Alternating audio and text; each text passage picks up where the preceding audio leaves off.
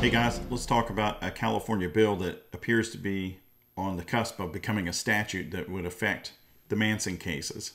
And a hat tip out to Invincible Flying Fox for sending me the link to it, asking me to look at it, because it is certainly relevant, in my opinion, to these cases. If you remember, we talked about the statute of limitations in the earlier video and how the legislature had passed a statute to give a 10-year statute of limitations and for all actions commenced on or after January 1st, 2019. And then the court construed that to mean, however, if you would have been barred under the old statute of limitations, this doesn't revive those claims. So all the suits against Manson at that point were now subject to the old statute of limitations and not the benefit of the new one. That had been existing law, so you would think that they would have known to put the revival language in the statute if they wanted it, but they didn't do it. And the court called them out for that and said, this is how it gets interpreted. You must not have meant to revive these old claims, so you're going to have to proceed under the old statute of limitations. And the cases have done that. So to get around the old, shorter statute of limitations, they all alleged and are alleging things that would invoke a discovery rule or some other exception to the statute of limitations to get past the more limited period. So recovered memory or not knowing the extent of the abuse, that could be a tolling situation based on the discovery rule. In Bianco's case, she was the benefit of the court saying there was a fact issue on equitable estoppel because of her fear of Manson, that would toll the statute of limitations.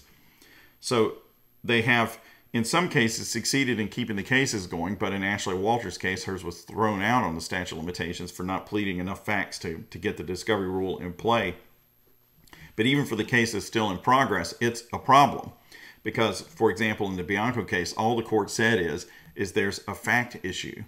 So that means later on, Bianco would have to convince a fact finder in the case, judge or jury or whoever, that her fear was reasonable for the length of time necessary to involve not filing her lawsuit in time to meet the earlier statute of limitations. So she would have to prove that, right? And these other people would have to prove these tolling facts. Who wants to have to do that? The less things you have to prove, the better.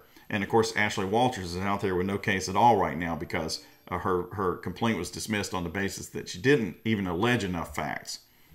So Representative Buffy Hicks did introduce in February of this year a bill to revive these old claims, to actually put the revival language into the statute.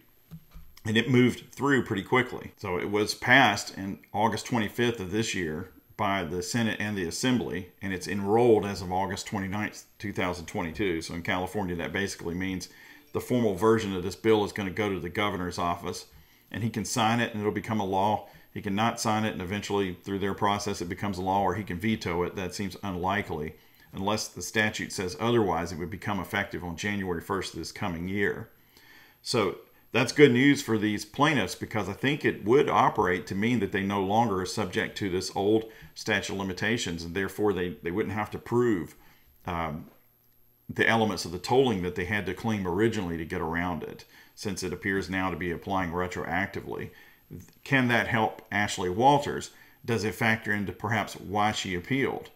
And I think maybe it does. Let's look at what it actually says.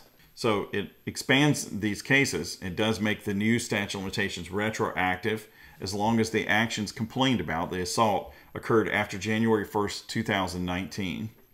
And the claim cannot have been settled by written settlement agreement or litigated to finality in a court of competent jurisdiction before January 1st, 2023. So Ashley Walters' case was in fact dismissed, of course, and the complaint dismissed with prejudice, which means the trial judge said you can't bring it anymore. Now she's appealed that. So is that finality or not finality? And I think what she's going to look at, and her lawyer's going to look at, is California Civil Procedure Code 1049, which says an action is deemed to be pending from the time of its commencement until its final determination upon appeal. And that has been read, at least in one case I looked at, I mean, maybe more, that the case isn't final, it's not finalized, there's no finality until the appeal is handled. So if that's a correct construction, then her appeal should be successful because the legislature has said, here's a revival statute and we want it to apply retroactively. So there can be constitutional issues with that. There also could be other things that I haven't looked at because I haven't gone into this too deeply because I just looked at it this morning. But the question to me was, could this affect the Manson suits? And it absolutely could affect those. In fact, I think it probably is because of those, because this 10-year statute of limitations gets passed, right? And then it goes to court, and then the court say, hey, you didn't put revival language in here, so we're going to keep throwing these cases out under the old statute of limitations unless there's an exception that applies. So then Assemblywoman Hicks comes and says, well, look at this new bill I've got that would add this revival language.